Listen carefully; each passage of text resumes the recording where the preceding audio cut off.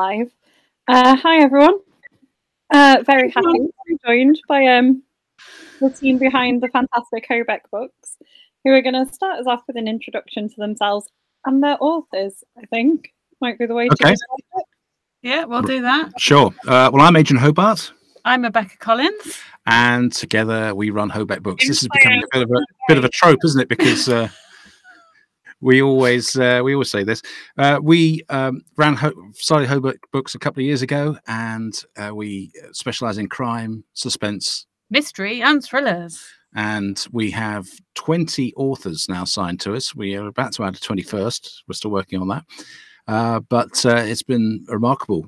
Really, we started off with Robert Dawes, Uncle Bob, as we call him, who joined us at the very beginning and took a leap of faith with us, and that made all the difference. Because suddenly, to other authors, we suddenly look credible. So people have come forward, and it's roughly 50-50 split women and men at the moment.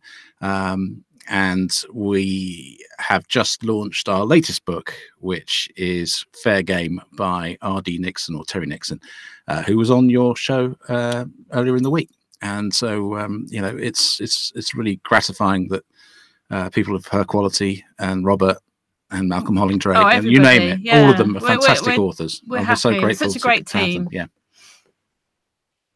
You do have some fantastic authors and really good Twitter advertising, because I downloaded a book the other day from your advertising. Oh, may I ask which one it was? It was Cozy Crime. I'm going to see if my Kindle works, and then I will tell you what the title is. I'm thinking Swindled. I'm thinking Swindled. I'm predicting Swindled. I think you were right. Yes. Yeah. I don't go on Twitter very often, so that's by S.C. Shepherd. Yeah. Or Sue Shepherd. Yeah. Well, that's really great, because it really has picked up this last week for Swindled, and I'm reading book 2 at the moment, so I love it. I'm loving it. So you're the lucky one. You know, that's gone through. It's on its second cover, and we just felt that previously our cover didn't reflect necessarily what was within quite as accurately as we might, and we've never done that before, but it really had. Well, actually, that's not strictly true. We did tweak before, the Robert Dawes. But this covers. Is a complete change of cover, and you know, I absolutely love it. I want to frame that cover. I love it. Yeah. Thanks to Jane Mapp, she's designed a lot of our book covers, hasn't yes, she? And she has. Fantastic job. Yeah, and she's really been along the journey the whole way through, because she was the signer for Robert Dawes' covers, and that was her first cover ever.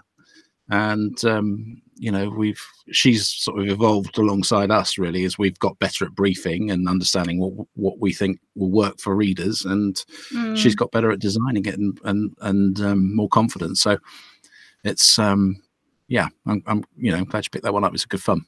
Yeah, I think we have a good relationship with Jane, don't we? Because you know, we do tell her if we think she's not quite hitting the mark, or you know, or she hasn't quite understood something in the brief, and she's very good about saying. Well, I think the credit goes to her, because she takes direction extremely well, even when it's none of them are good. Get do them again, which doesn't happen very often. But you know, it doesn't matter what we throw at her; she'll always respond. So, and that's not easy in this game. It's the same with authors. You know, it's sometimes you have to say things that you don't, you know, are not going to land and be particularly popular.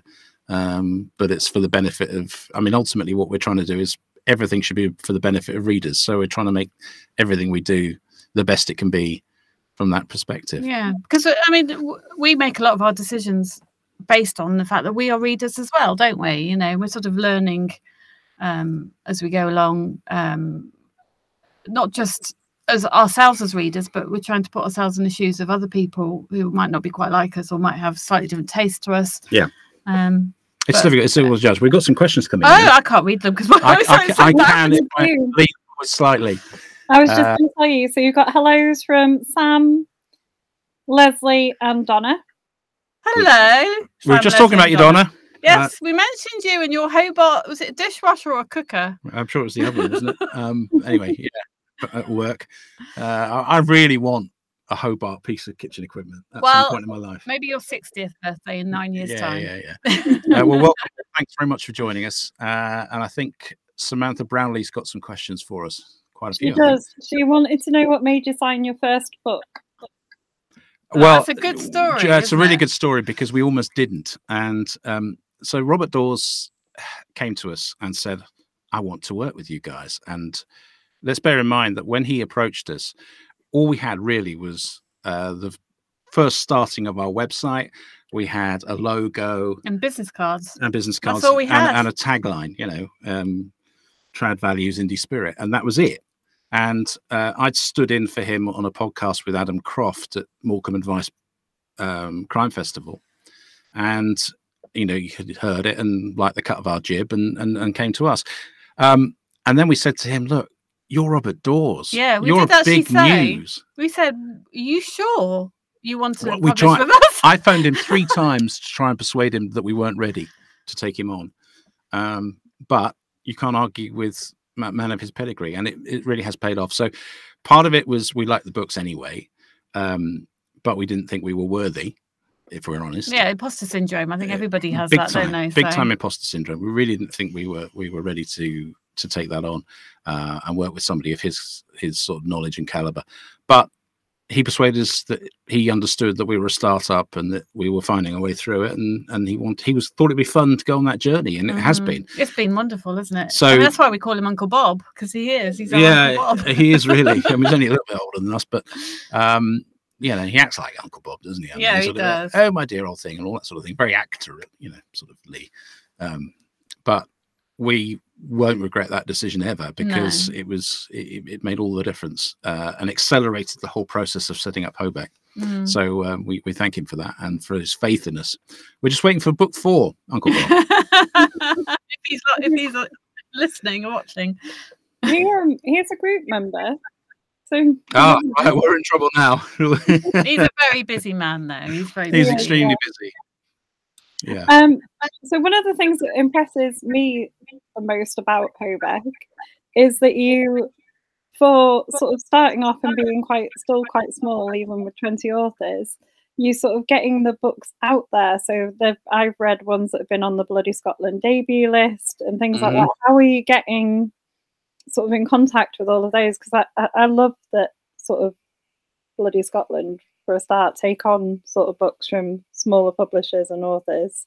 Yeah, they are very good about doing that. Yeah, they've been tremendous to sort of interact with and work with, really, because Bob McDevitt, the festival director up there, has been on the show, on the Hobcast, and really just gets the spirit of it, because a lot of the other festivals, let's be honest, are a little snootier.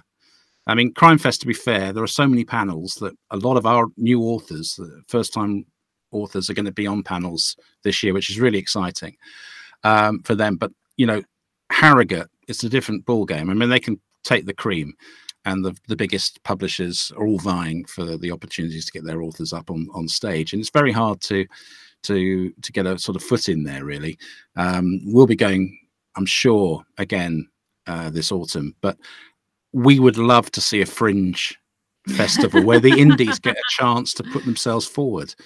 That would be, I think that's the next step for Harrogate, if I'm honest. That's the challenge I would set them, is, you know, if you really want to open it up, I'm sure, you know, they've got a lot to organise, but give us a marquee somewhere that we can put on fringe events.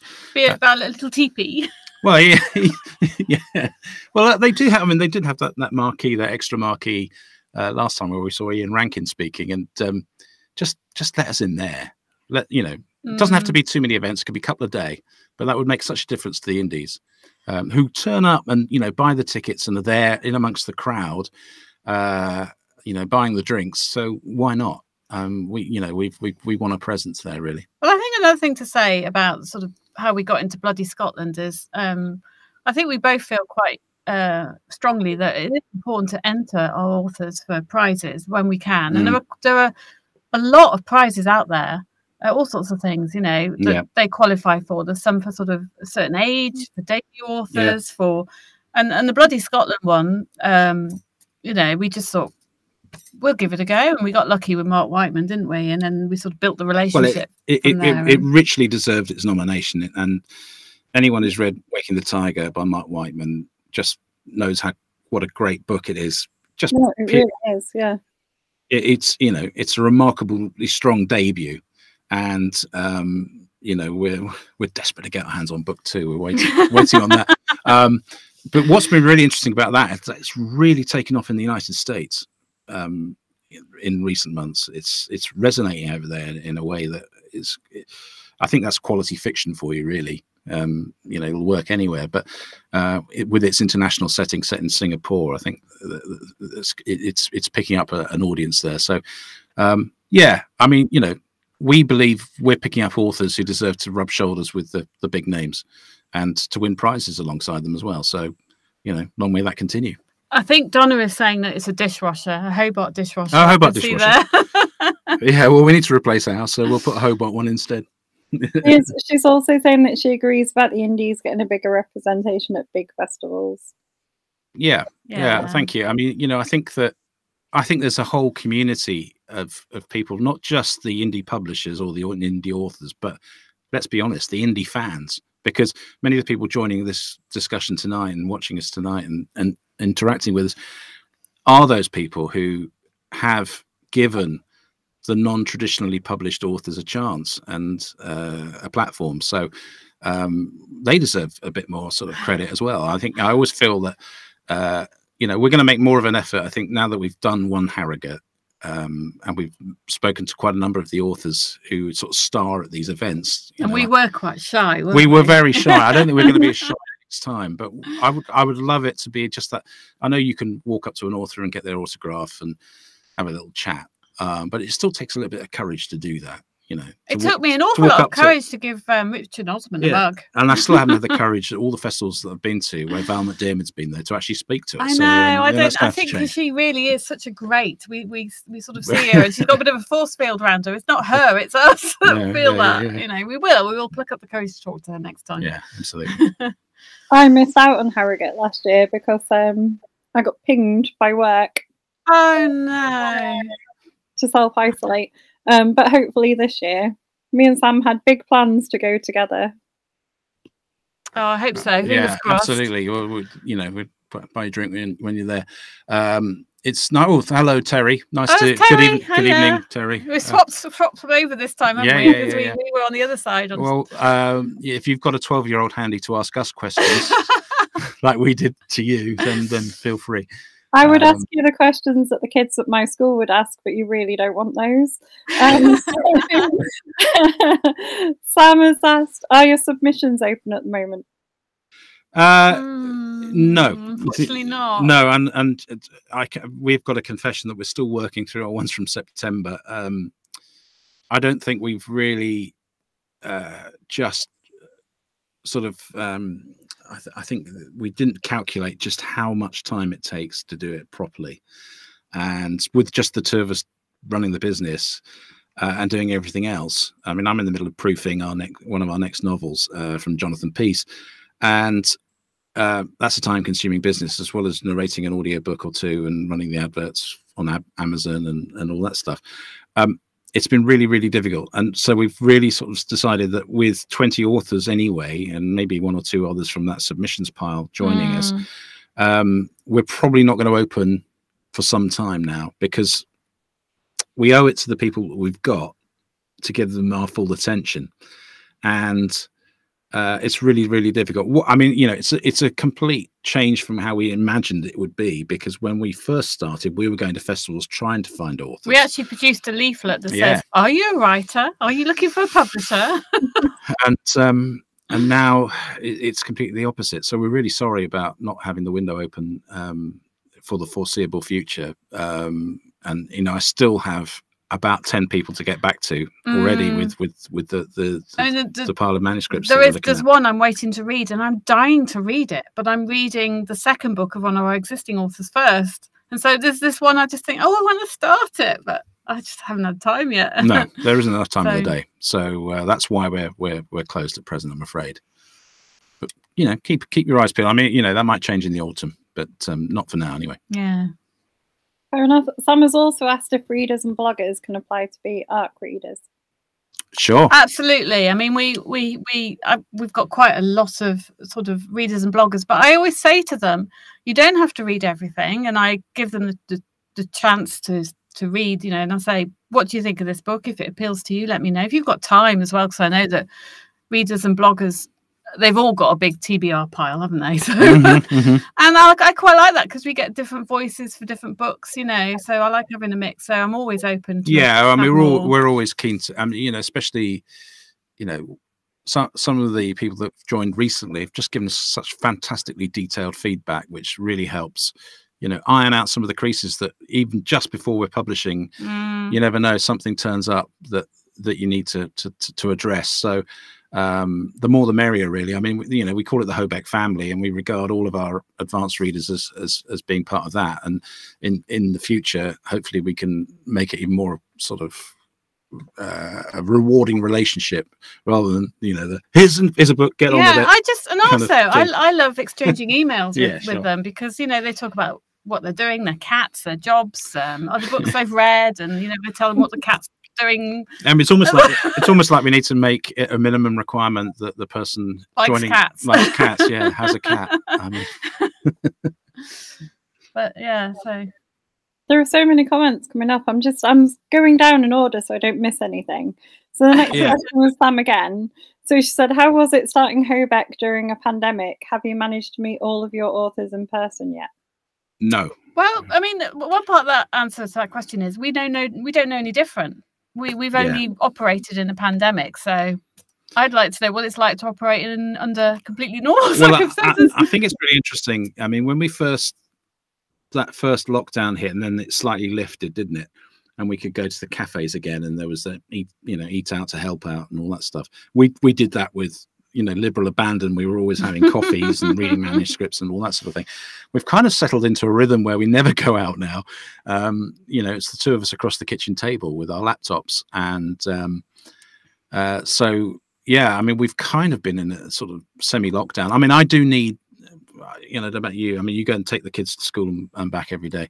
But I've always needed the option to go off and do something else for a bit, to keep my mental health together. And so there were times during that period when we were really locked down, where I felt that struggle really terrible, actually. And the other thing is, you know, we moved a year ago, but we haven't really laid down roots where we are now. So in terms of having people to sort of, you know, have a natter with, we don't really have just each other. Yeah, we have each other. So that's something that's really taken, I mean, it's been remarkable, really, given that we spend best part of 24 hours a day with each other. Sorry, my son's now ringing. I'll just hit the button and kill that.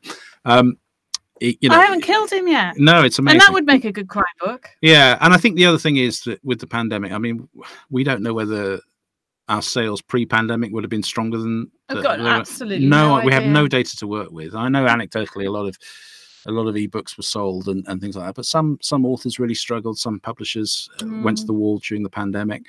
Particularly those who had bricks and mortar stores, you know, getting their books into those. Once those shut, it was a real problem. But the other thing that's happened is that the pandemic has persuaded the big publishers they've got to get online and advertise online, and that has changed the dynamic of the whole business. So the competition is much tougher than it was 2 years ago, say.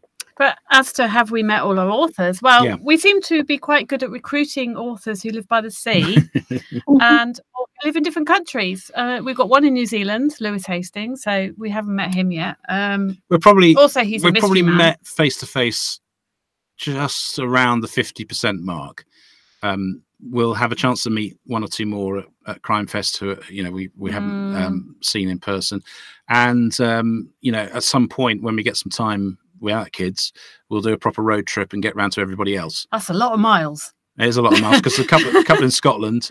We've met Mark Whiteman, but we haven't met Harry properly. No, Harry is quite a long Fisher. way. And then there's the one Flying the Ointment, which is in New Zealand. Yeah, and that's going to be. But apparently Lewis is going to visit the UK, so we might get the chance. But we do regularly meet them on Zoom and Skype, don't we? So yeah, it's pretty. We know what they look like. Yeah, it's regular chats. Yeah. So you can pick them out of a lineup. Yeah. Oh yeah, I think so. Yeah, I'd be horrified if I didn't recognise one of them when I bumped into them. Yeah, God help us if you're walking around Tesco and you walk past Ali Morgan. I think that would be I think Brian, I might pass. I mean, you know, he would blend in nicely, but Ali would not miss. Okay. Let's be honest. So Terry said hi. Oh, you noticed that though, didn't you? Mary. Yes, Terry. As well. In fact, Mary Tom said hi from a wild and windy Scotland. Tell us your ideal. Hi. So what's your ideal author pitch and what makes your heart sing in a pitch email? Oh, no, I like that question. Your ideal author pitch. Yeah, we've had all sorts. We've had ones written in crayon. That wasn't so successful. Yeah, that's really I mean, the key thing is that, you know, we've got certain submission criteria that we write out. So we want a synopsis, we want a covering letter, and we want the first 3 chapters. Yeah, and any variation from that is a no really for us. Yeah, if they haven't read the website, they haven't read the submission guidelines, then I think, well, so that's a start. That's not a good sign. A synopsis, yeah, keep it to a page. Really keep it to the key story. Really, I mean, sometimes you get them where they're just, you know, sometimes it's 2 or 3 pages and it goes on and introduces dozens of characters. I mean, I'm sort of finding the ones which find fault. It's interesting if you read the cover letter and it's beautiful, you know, it's really well written, researched, and they understand, listen to the podcast, all that sort of thing. You're thinking, right, we're on a winner here. They've already done the research. I do quite like it if there's a personal element. Yeah. So they say, oh, I heard your podcast and you interviewed so and so, and I thought that was really interesting. You know, anything that starts "Dear Sirs," you know, I mean, come on, you know, we're not hiding our identity. So that doesn't help. Oh, if it's obviously copied and pasted and sent to every single publisher they've submitted to, that does make me think, well, it doesn't take much effort to tweak it a little bit. Yeah, key info. I mean, you know, a really good pitch, Mary, will be one where they talk about some of the influences that have, you know, sort of the comparison authors, because that's a very important consideration in terms of the marketing. So, you know, it immediately puts us into the frame of mind of, you know, the commercial side of it. So that, you know, we want our authors to think like that a little bit, because that's an important consideration. I think also somebody who, you know, says, look, very clearly, this is such and such genre, or, you know, this is this type of story. It's X number of words long, and here's the synopsis. And I do like a synopsis with the character names in bold, because see, I don't. I do. So there we differ there, because it makes it, you know, because I just need that. Well, for me, steerage. It disrupts the flow of your reading. But that's why we're different. So in a way, what we're saying is that, I don't know, it wouldn't put me off, though. It wouldn't stop me. No, it's just a personal and then that preference. first 3 chapters. Well, I mean, it's a good judge whether, you know, the story is obvious from the start. But what we're really looking for is the quality of the writing. So we're suckers for good first lines. Oh, totally. Yeah. I mean, Brian Price, if you're watching, you had the best first line that I've read in a long time. So yeah, and that worked on us. We loved it. And we also we go very much on gut feeling, don't we? Both of us. You know, we start reading it. I tend to either when we're traveling, or I take myself away and just sit. And I usually think fairly quickly, not even at the end of the first chapter, I think, yeah, I like this one. I want to read the rest. Yes. I mean, once or twice, you know, you get the full manuscript in and you realise the first 2-3 chapters were really well polished, and the rest of it falls apart after that. But that's pretty rare. Yeah. You know, normally you a good judge. And the other thing I would say is on a don't italicize a whole prologue or something like that. Please don't do that. You know, even if it's different from the rest of, you know, point of view is different from the rest of the novel. It just is so hard to read if it's all italicized. I find, you know, but when use it sparingly. When we're reading submissions, we tend to read them separately from each other, and we try not to influence the other person. But I've got this bad habit of I seek him out in the house and I say, can you read this one? I already know she likes it if she goes. It's like, yeah, if I dance around the kitchen and then I can't stop talking about how much I love it, then yeah, that's giving it away a little bit. Not you're trying to influence me in any way. Do you ever have agree though? No, we haven't yet. No, I think there have been times where it's been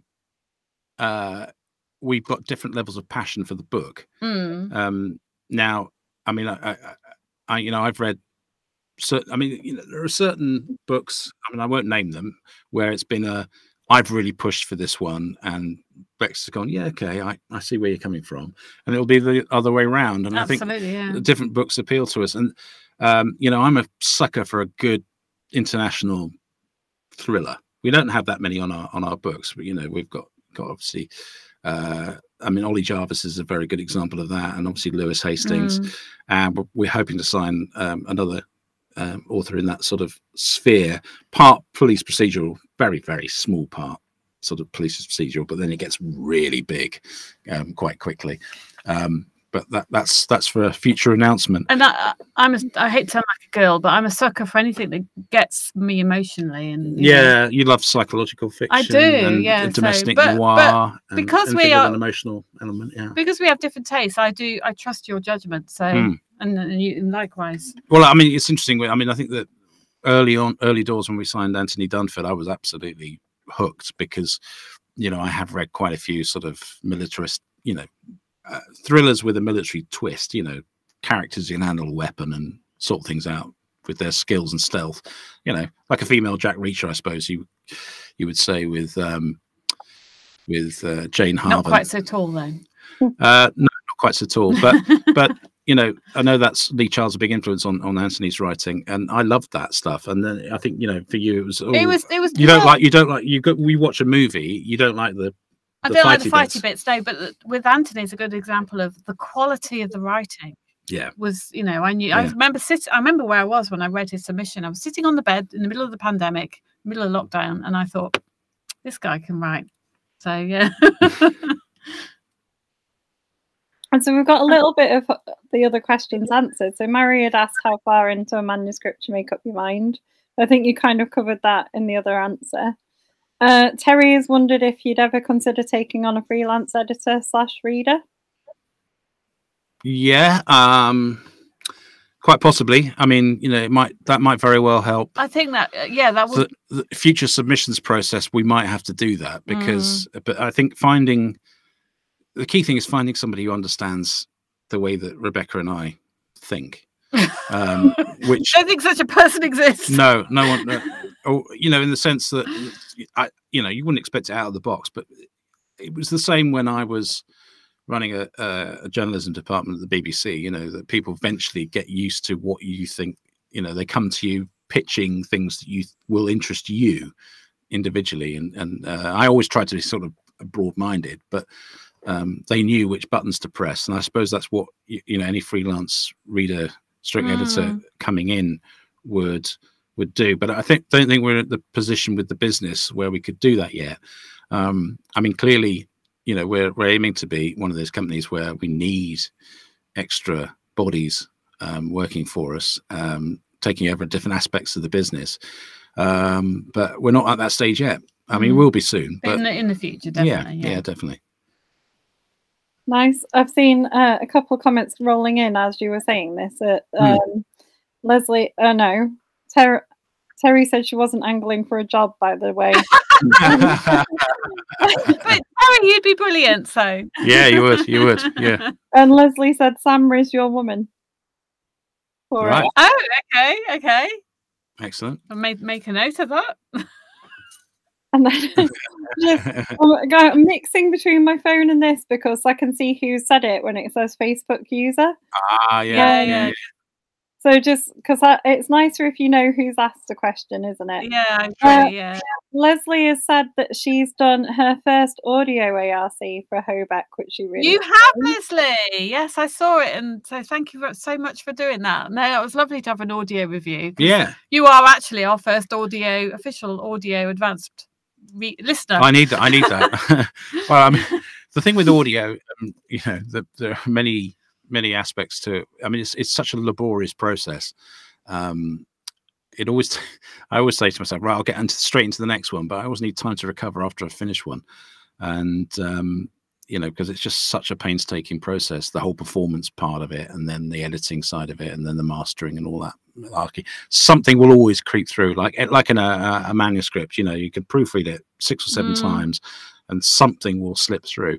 And it's the same with audio, I'm afraid. So anyone who could pick out, the bits where I go, you know, say something rude to the cat normally. Yeah. So before we had the pick booth, up again. Yes, he used to have to edit out the "go away, cat" comment.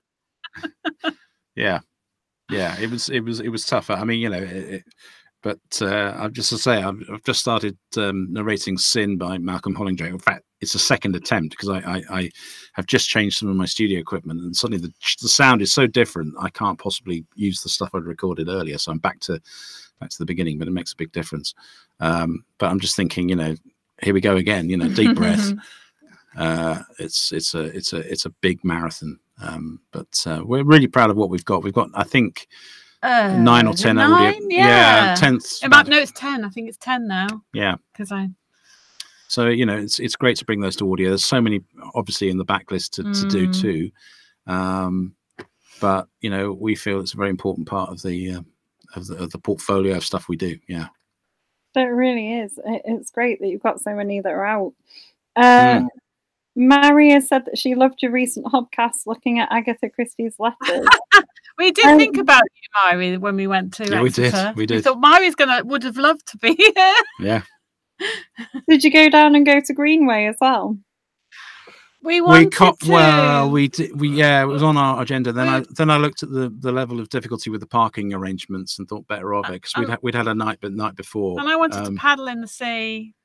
So we did. We chickened out, but that's one for the, you know, because we regularly go down that way anyway. But yeah, we will get there, won't we? But yeah, I mean, in itself, once we've done the interview with Annie Price, who currently curates that collection of correspondence, we felt there was enough there, really. And I know we were going to talk about going to Greenway, but we'll do that for another podcast, what maybe. An amazing we might find someone there we can interview. So I'm sure. I think that's another thing. You know, you really need to approach the National Trust with some trepidation, because when I was a sort of broadcast reporter going out and around, I used to go to National Trust properties in the south of England all the time to do stories, and they were so difficult to deal with, because they you know, there were certain things that, you know, you can't see that and you can't talk about this, and you know, they set down a very strict list of things. They're very, very protective of their image, which is unfortunate. Occasionally you get a gem of a curator at a particular big house and they would just let you do whatever you wanted.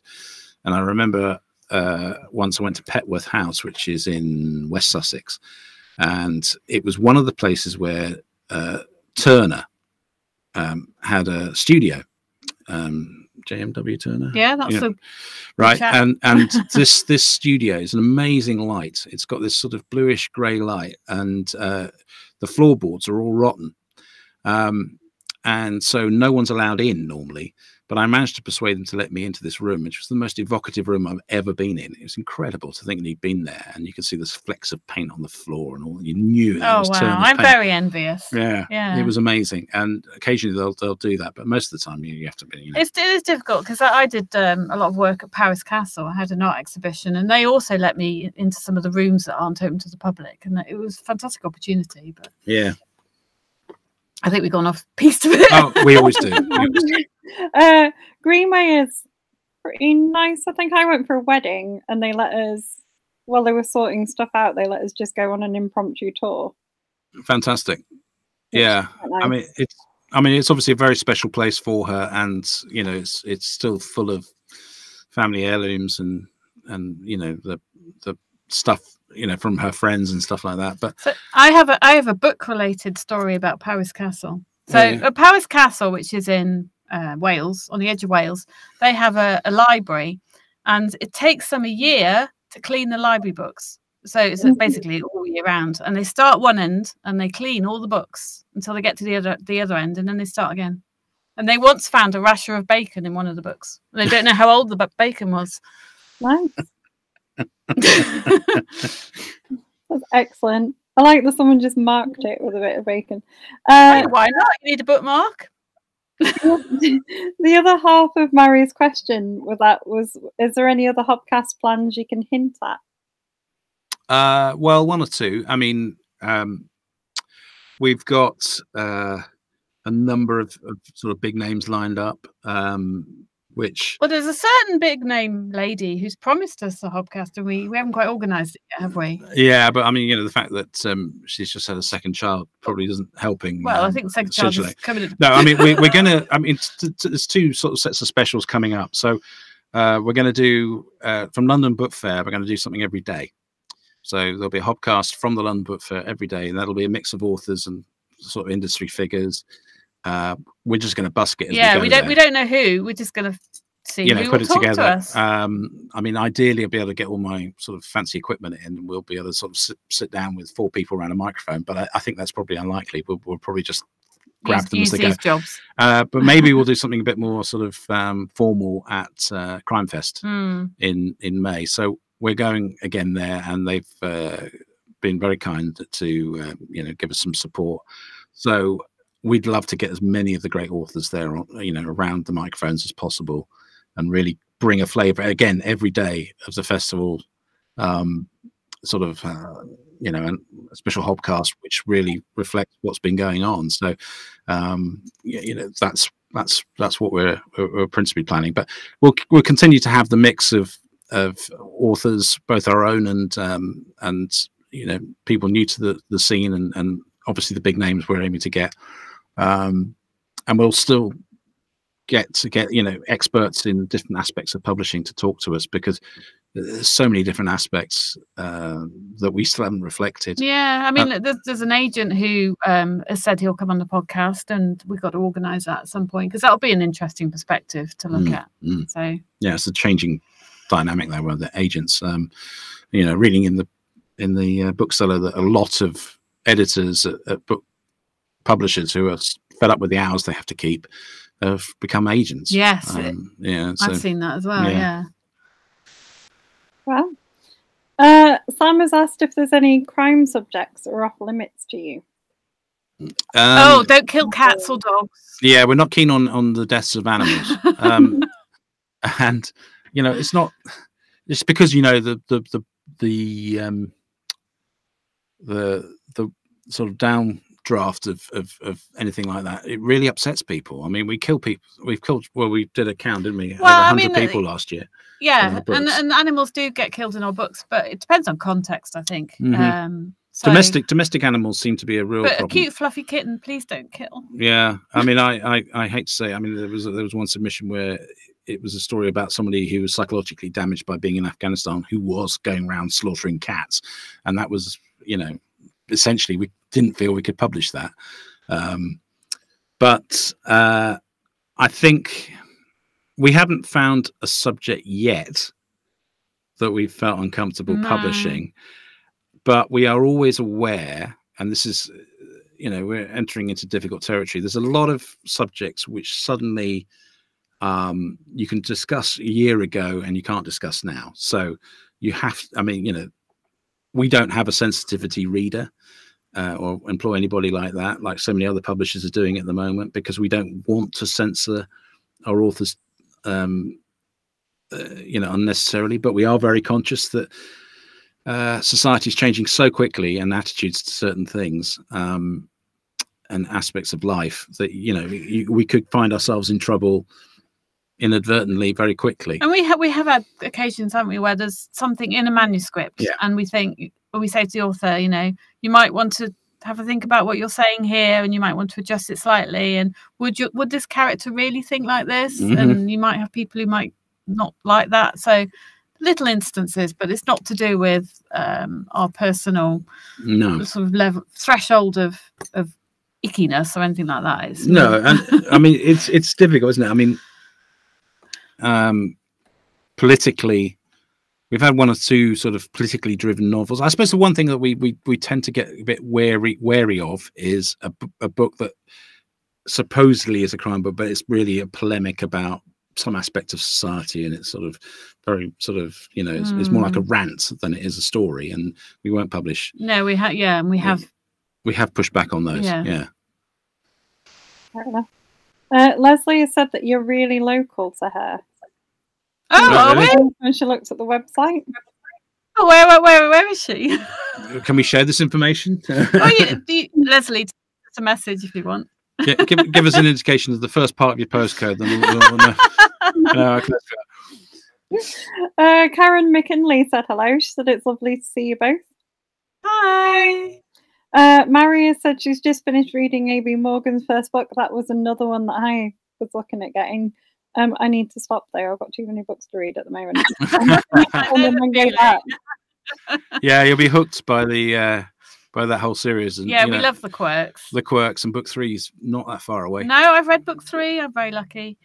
And they also have their own Twitter account, the Quirks. So yes, they do, and they're quite funny. Yeah. No, I love it when you get like a fiction. I've been watching, because I'm a massive nerd, I've been watching an anime, and the characters in it have an Instagram account, which I now follow. No, we'll try anything. I mean, you know, it was a natural fit because Ali brings them so much to life. Yeah. And we said to her, well, they should have their own Twitter account, surely. You know, they are real in our minds. So yeah, no, absolutely. No, well, thank you, Mary. Yeah, I mean, check out the audiobooks as well, because Ali has done a great job on the first one, and between us, I've been very slow on the edit of throttles on the audio, but we'll get there. And she's also narrated Swindled, hasn't she? Which we mentioned earlier. Yeah, absolutely. And she's just a natural, just a brilliant narrator. Get them together, and they just do all these mimicry things. Yeah. Leslie said she's with you, Rebecca, on liking the emotional content and psychological aspects. Yeah, that's definitely me. Yeah, if it makes my heart go. Well, I mean, there's an interesting thing here, because I hope Lewis doesn't mind us mentioning this, but one of the things we fed back on The Chemist was that we wanted the relationship between the main character Jack Cade and Carrie, who has been, his love interest or partner for the last all the 5 books, really, or certainly developed over the 5 books. We really wanted them to go through emotional hell, because sometimes you think you just got to throw your characters into harm's way. If it's not going to be physical harm, then make them really feel something and battle against their past or something like that. And so, with that story, it had all of the elements you want in a thriller, but what it now has is an emotional core that really makes it compelling for every reader, I think. Quite apart from the chasing, the fighty bits, as I call them. The fighty bits, the international level of malevolence that's within that book. Leslie said she's just outside Newport. Wow, no, that is close. Oh, we'll have to meet up for coffee. All right. round to yours then, Leslie. I next wonder week. Where she is. I'm intrigued. Well, we'll take this offline, but we'll. I'm in Newport every day. Fantastic. Well, that's great. We'll see you at Waitrose. Look, maybe we've walked past her in Waitrose and never knew. Very likely. Very likely. Yeah. So you're also quite good at tweeting. So I know you do a lot of ones just about Hobeck, but you do tweet sort of other things that you're reading. And while you're here, that's here, what are your top reads so far of the year? Oh, top reads of the year. Now, I've got to try and remember what I've read since Christmas. I haven't actually read much since Christmas, which is a bit of a shame. But at the end of last year, if I'm allowed to have that one, Shuggie Bain by I've forgotten the name of the author, but it was a Booker Prize winner. Douglas, and I picked it up in a charity shop, hardback in a charity shop for £1. I thought I'll give it a go. It's just one of the best books of the decade. It's not a crime novel, unfortunately, but in terms of crime, We Begin at the End by Chris Whitaker. Yeah, I think we. I said to you the other day, I've read my first non-Hobeck book in months the other day, which is a book that came out last year, Robert Harris's V2, which is all over the supermarket shelves at the moment. And I've always liked his books, but this one fell down. Not historically. I think he's always really good on the history stuff about the World War II and stuff, but just fell down as a plot. I mean, nothing really happens. Your main characters are in the minimalist level of danger at the very end, and that's quickly sorted out by the intervention of their senior bosses. So for me, that was a disappointment. I was really into it to start with. Beautiful writing as usual.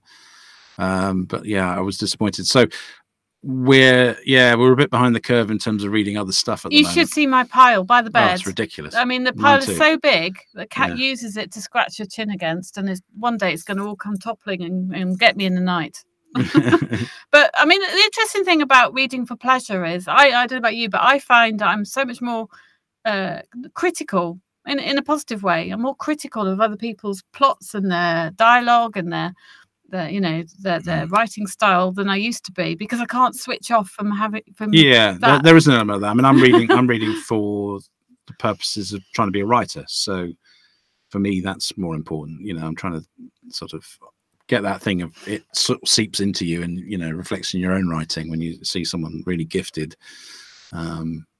whatever aspect of writing it might be. I'm hearing what you said about TBR files and looking at mine at the side of the bed. Like they were along here as well, and then the bookshelves, and thinking it's bonkers, and I still keep buying books. I just can't help it. No, I do the same. I bought a book today. And I've only been to work.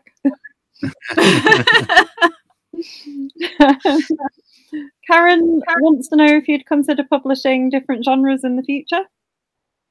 It's interesting that we get some submissions that are away from our main ones. We've had one or two non-fiction projects come our way, which we were very close to thinking about doing, but realistically we've still got to I think any further sort of dilution of what we're doing, it's not right for us at the moment, although they were really well written books, and indeed I've sort of been dabbling with we're doing our own non-fiction book actually at the moment between us. So we're writing a daily diary of our lives of running Hobeck for the year. So we started on January the 1st. It'll be published as soon as we can in 2022.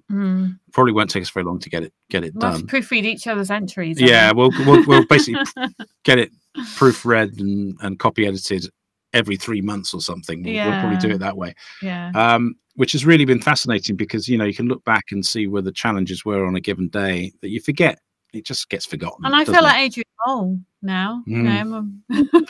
Some days you sit there and you think, well, what we're going to talk about, but there's always something. Oh, I just sit there sometimes and I'm poised with my fingers thinking, I've got to do the diary, and it just flows out my fingers. It's magic. Yeah. In terms of other genres, I mean, I would love to be a romance writer, truthfully. I really would. And try not to be sort of tongue-in-cheek about it.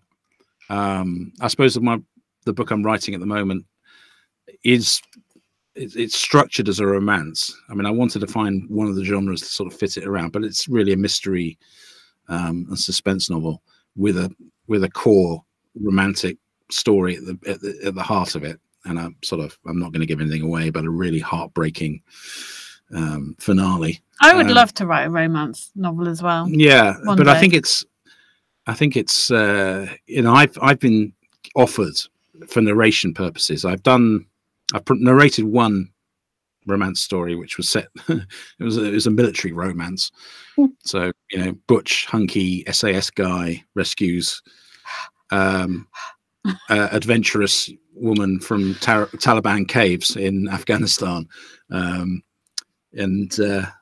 was an interesting project. But I've been offered quite a number of romance things because my voice is sort of what people think he sounds romantic. Well, it's a lot of American authoresses think that I'm the sort of voice that they want for their Regency romance, on petticoats and all that stuff, Bridgerton with more knobs on, so to speak.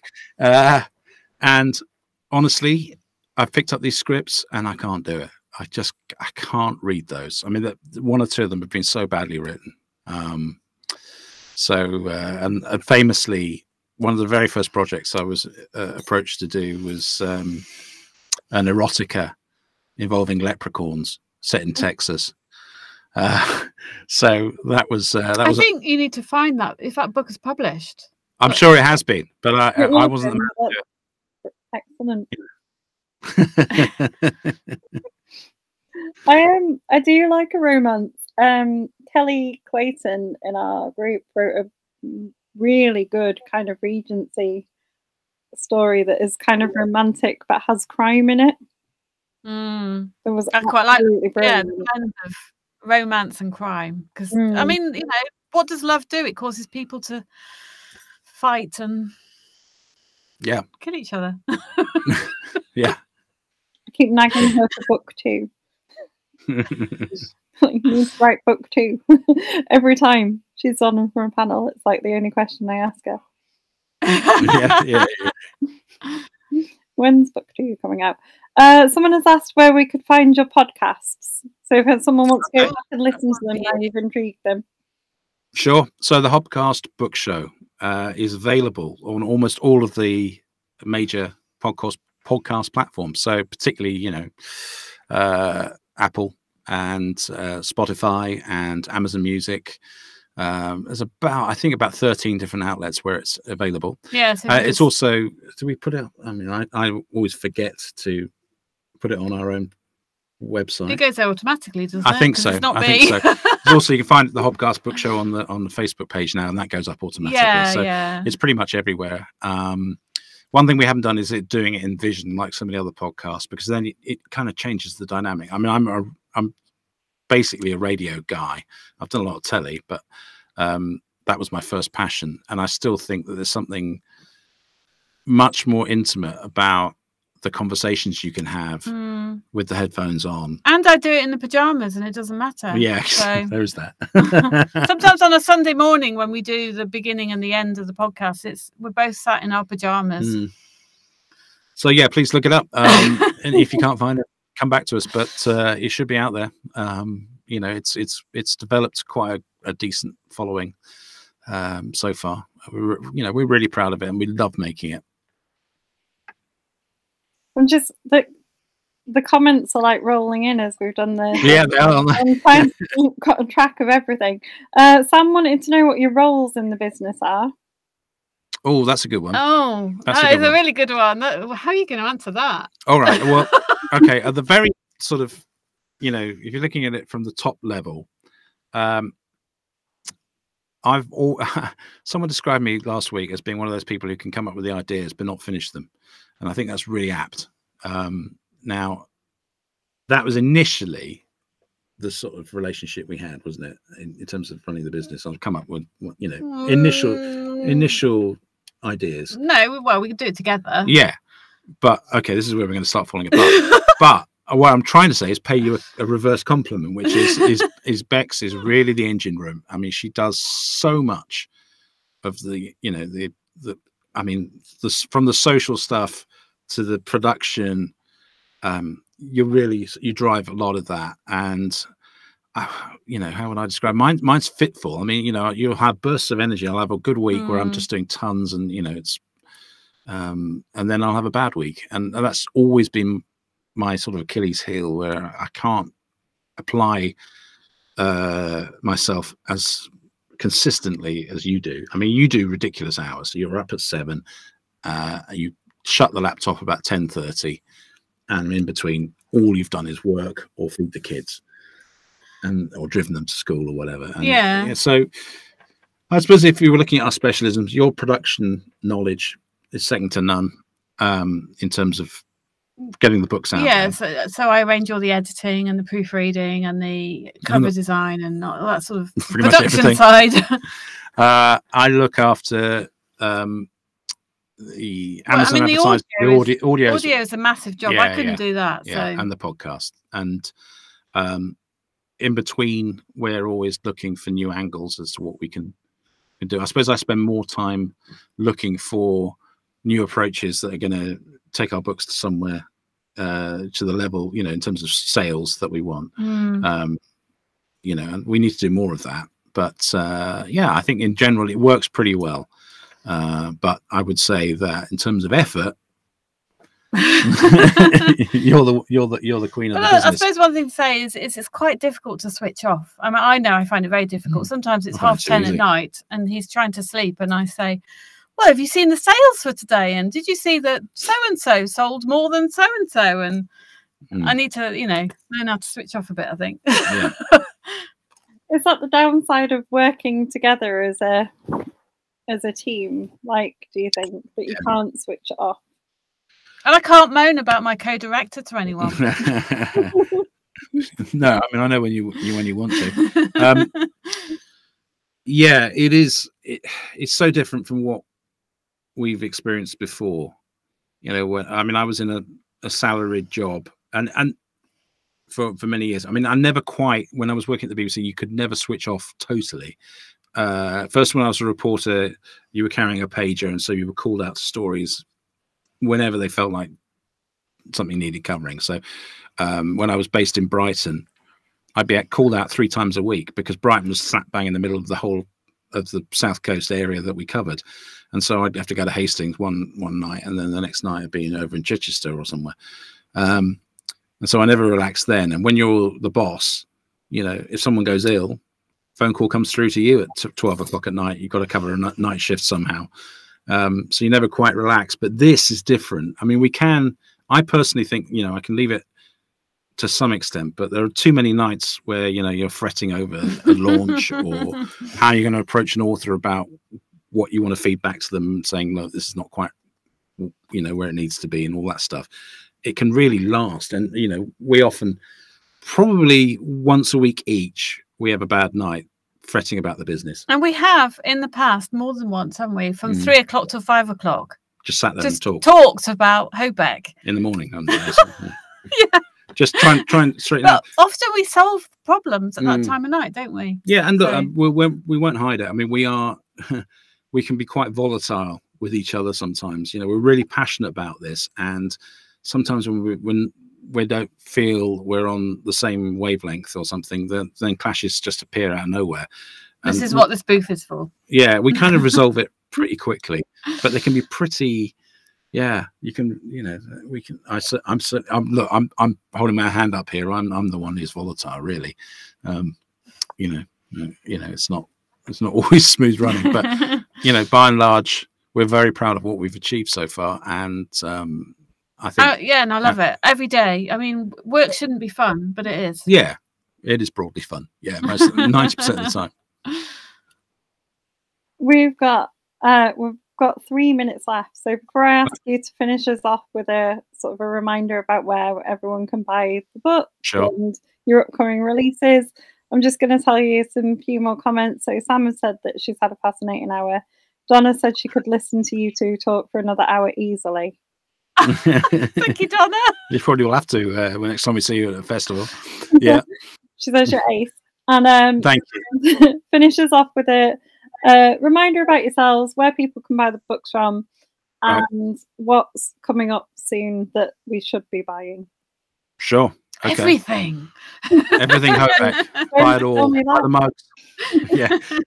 Okay, so first of all, the website is www.hobeck.net, and pretty much everything that you need to know about us and the books and the authors is all there, and the audiobooks. In terms of what's coming up, well, what's just come out is Fair Game by R.D. Nixon, the second of the Clifford Mackenzie series. So that came out on Tuesday. Check that out. It's brilliant. And check out the first one, Crossfire. So in May we have Little Aversia's second book, Bloodlines, following up from Blood Notes. And then Harry Fisher. Yes, I Killed Her. Yes, I Killed Her. In May. Yeah. And then we've got more coming in the late May and in the summer. But yeah, we've got a really busy summer period. It's phenomenal. We're about to announce an author who's going to be bringing out not 1, not 2, but even possibly 4 books in quick succession, and a debut by Jonathan Peace as well, which I can't recommend highly. I'm just proofing it at the moment. He's proofreading it for me now. I'm giving him a job. It's just come out of the edit. It is sublime. It's really, really good, really powerful. Set in 1987 in Yorkshire. And all the sort of what I love is the battles that the main character is having against sexism in the industry. And of course, we've got we've signed Rob Gittins recently, Rachel Sargent as well. We have got such an amazing stable of authors that have just joined us. And Ali Morgan's third book coming in the summer. Sue Shepherd's coming soon. I've got to get on read it. Right. We can so those are the ones that but... are coming. And don't forget the Hobcast book show. It's every Monday morning. We, you know, as long as I get my finger out and get it edited, should be out about 6 in the morning. And check us out there. And then all that's left for me to say is thanks for coming on. Oh, thank you. It's been fantastic. It's been a pleasure. Really yeah, enjoyed it's been lovely to have an hour where we smiled at each other. Oh.